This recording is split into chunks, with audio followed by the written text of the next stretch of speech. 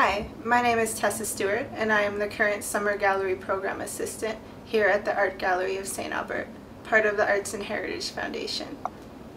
For today's Art Nook at Home, I'll be walking you through how to make a scene or landscape with collage. It can be an indoor scene, like the inside of a house, or an outdoor scene, like a cityscape or forest. I chose outdoor based off of the images I had chosen, but either way works just fine. Materials you will need are magazines, scissors, glue, and a sturdy piece of paper to attach your image to.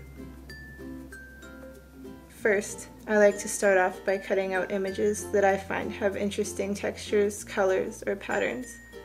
Once you have a handful of images of your choosing, place them in a pile and take your time moving and layering them together until you have a cohesive image. Make sure your image has a distinctive foreground, middle, and background so it feels like you can walk through the space you've created. Once you have everything in order, it's time to glue it down, and you're left off with your finished image.